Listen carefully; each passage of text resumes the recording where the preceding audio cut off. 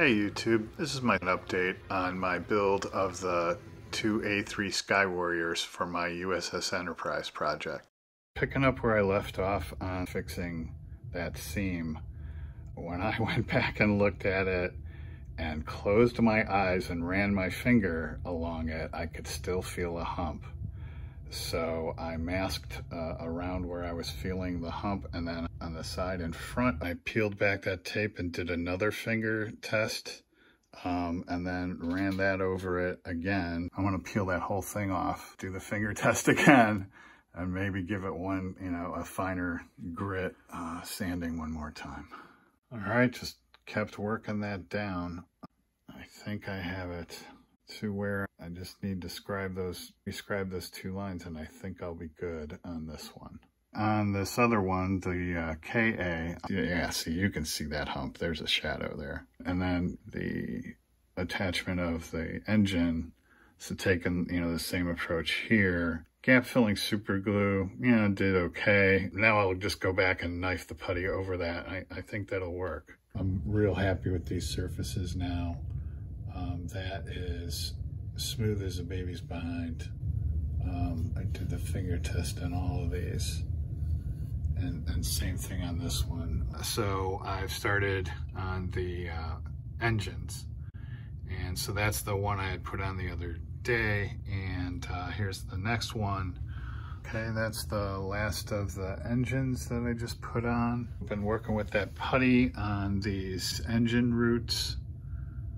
This one was the cleanest to begin with, so I just touched some putty on there, and so that one, I'll clean that one up first, and then that'll act as my guide for the rest of these. Oh, and I noticed these probes had ejection pin marks down the side, and when they were on, you could see them, so I just took some and smeared it in there. And I finished working on these engine connections, and I just went over them with a very light coat of ultra thin super glue to kind of put a final coat on there. I now have everything, at least on the KA, masked out for the final gray.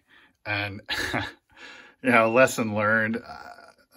I experimented with doing this afterwards. I will go back to, I should have just built this all and then masked that with the wing on the plane. The engines, I'm okay doing afterwards because those did require, some work and stuff. But, and I'm happy with the way this came out, but just a lesson learned, I wouldn't do it in this order again.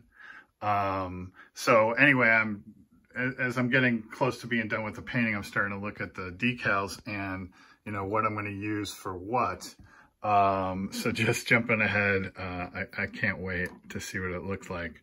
So this is what'll go on there, and that's going to look cool. A little preview of things to come. Mail call. We've got a shop card from Rick at Rusty Rotors Model Car Garage.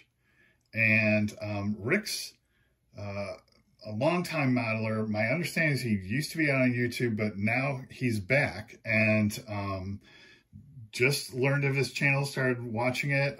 He's a really cool guy. He's got some really cool content.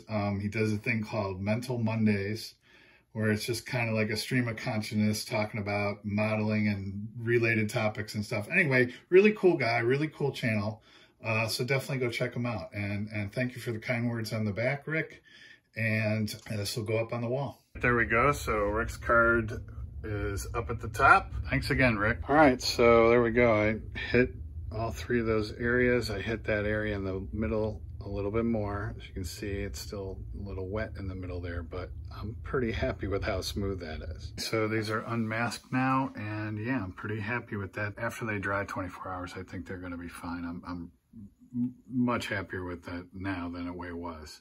So yeah, clear coat next. I'm just about ready for clear coat, but before I do that, I went over the entire thing with the lightest sanding stick, just to knock everything down a little bit. Then I went and put those things back on the EKA.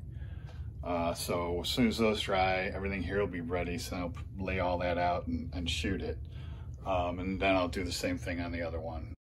While that was drying, then I went back and hit the tips of those refueling probes with the Model Master magnesium buffing metallizer.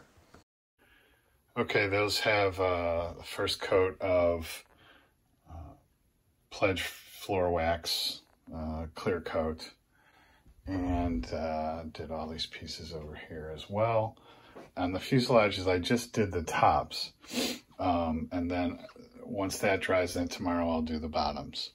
But I'm taking my time and trying to go slow and lay down as thin a coat as possible. So I've completed the clear coat on the bottom of the planes now, and down the sides, the engines all around. So I'm letting that dry.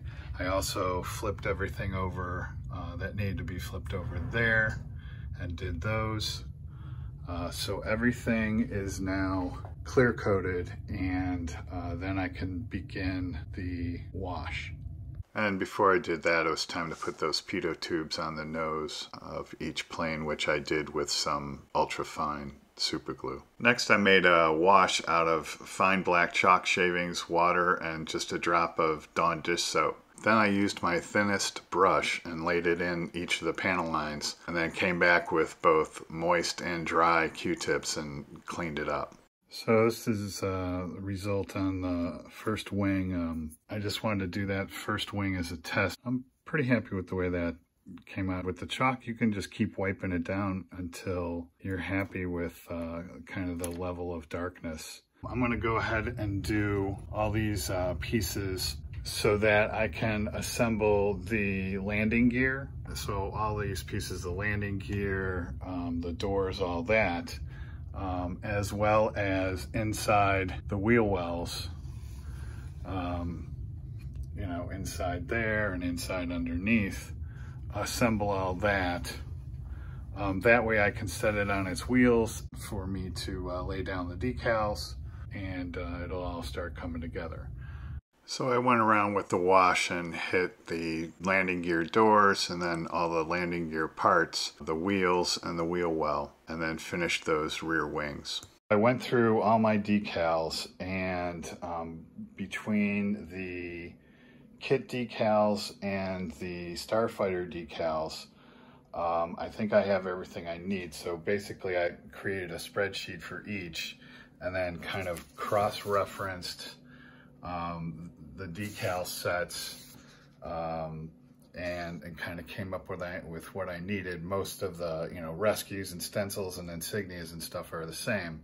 And then down here, for the nose number and stuff, you can see that's more filling in with the Starfighter and you know, partials from the Hasegawas. And so I made copies of those and noted kind of what's gonna go where. So even though this is the kit for the KA, I'm taking stuff for the EKA from there. And then same thing for the KA, again, looking at the references and then cross-referencing against the kit decals. Kind of same thing, laid that out, and then where I'm gonna supplement with Starfighter. And then, again, I think I told you that Starfighter logo was too big, so using the kit logo as a size reference, I'm reducing that on my computer, and I'll print that out on white decal paper. And then I'm a little bummed that the Starfighter doesn't have the words Haldren 2 in there. So I found a similar, the exact same logo actually out on the internet, and then reduced that down. And what I'm going to try to do is maybe just cut that banner off the bottom and put it on top of there. And then still use these kits, but get that Haldren 2 in there. So basically I've now confirmed I have all the decals that I need and the order I'll do them in, and so on and so forth. So I think I'm ready to go.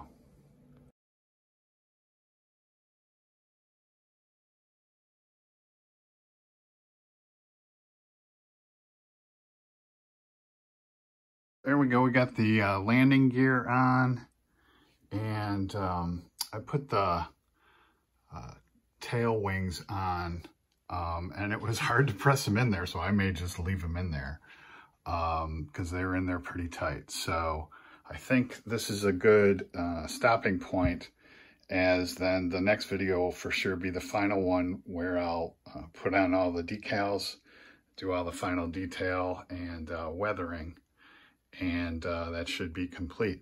So as always, thanks for watching and happy modeling. And if I don't get a video out before then, happy 4th of July. Summary stuff like swapping out a tattered old American flag for a nice crisp new one. And happy birthday, America.